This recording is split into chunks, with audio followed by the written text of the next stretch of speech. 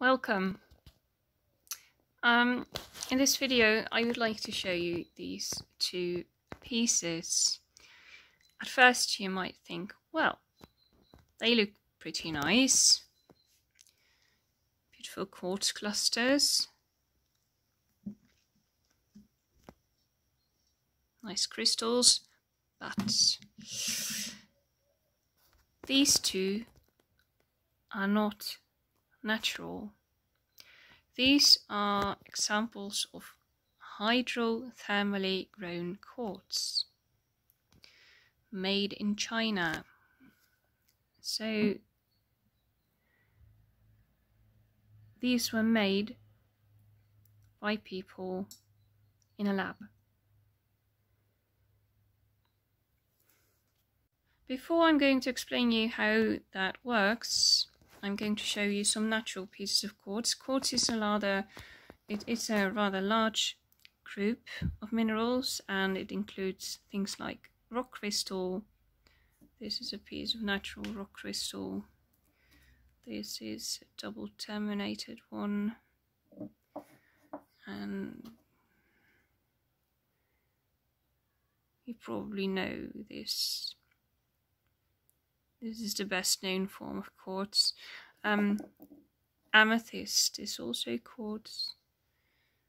It's one of those beautiful phantoms, can you see? Amethyst.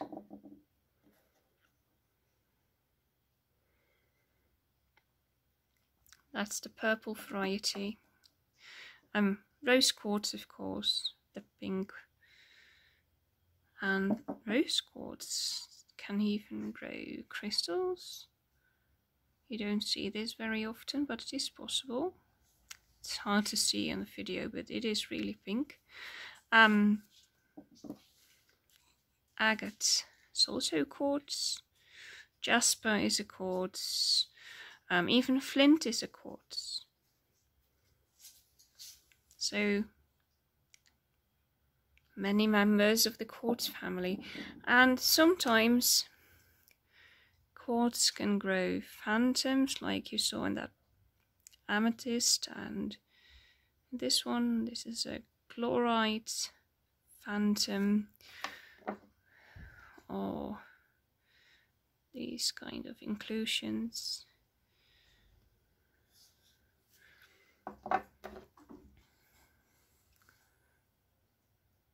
So you can see. Now back to these two. As I said, this is not natural.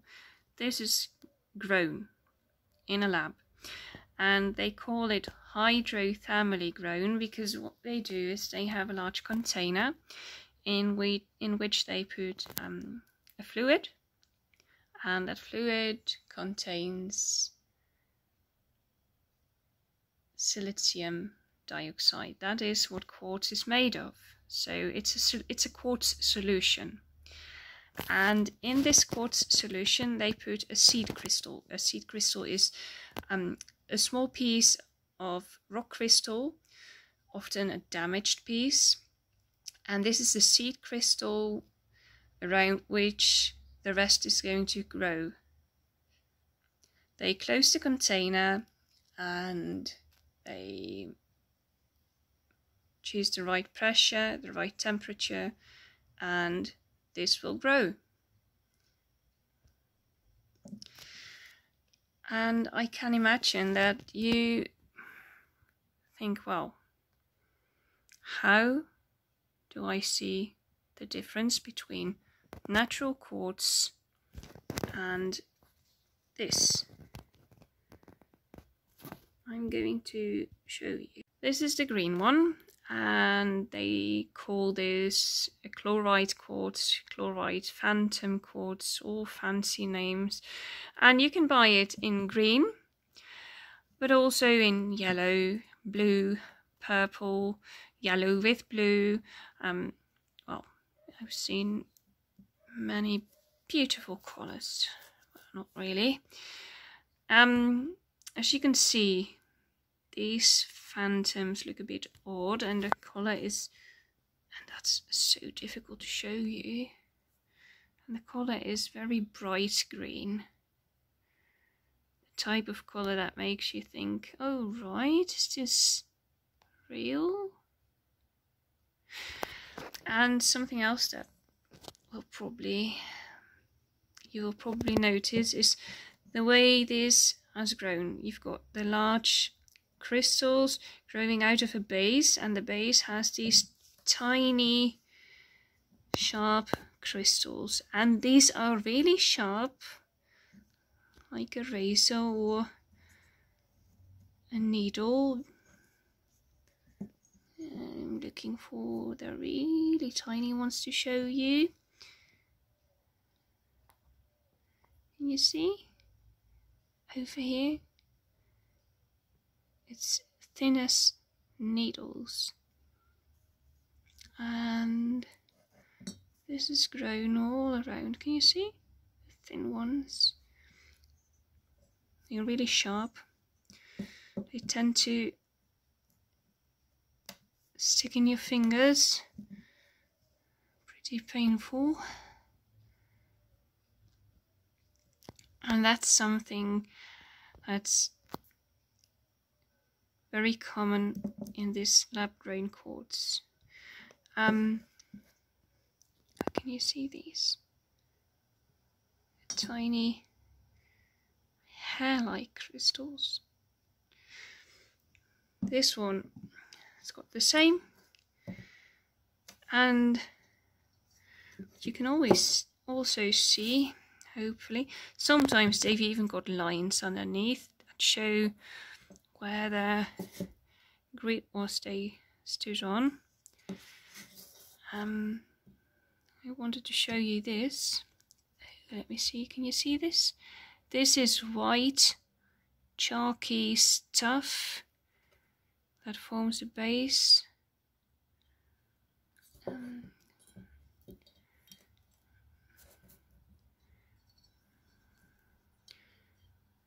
Yeah, this is the best place to see it. So I've got a crystal that has broken off here. Can you see that? It's white, chalky, I don't know what it is. Clay-like. That's the base. Something else you can see is the way the crystals have grown. They've got the same shape as real crystals, but they don't look very neat. Not very neat and tidy, not very smooth. You can see they are a bit, you see, they're not smooth. They don't have decent growth lines. You know, quartz has growth lines horizontally. I will show you in another piece in a moment. These look a bit scruffy. This is, you can see it, I hope. Growth lines, this is natural. You see? It's got lines. That's the way the crystal grows. And these don't really have that. Some of them do a bit, but not very good. Can you see that? It looks like ice cubes, not like crystal.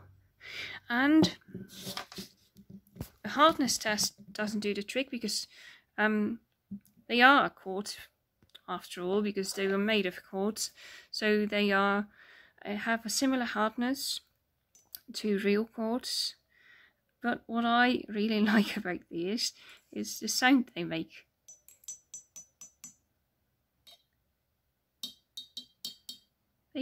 They sound like glass. Hollow sound, not like crystal. It's like what you do when you have your glass of tea. Can you hear that? it's very different than you try to do this to a natural piece.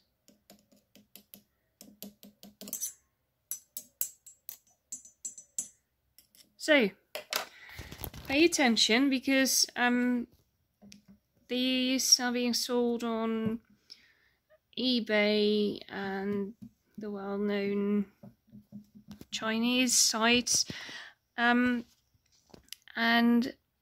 people don't know. So people think they've got a real quartz cluster and they sell it as a real quartz cluster, but this is what you have to look out for. They're pretty expensive. I've seen them for, well, 80 quid, and that's nice if it is a real cluster, but not for, well, I call them fake. And actually, that's not the right name. Someone told me, well, it's not fake, it's lab grown, and there is a difference between fake and lab grown. Well, alright, I can see that difference, but anyhow, it's not natural quartz.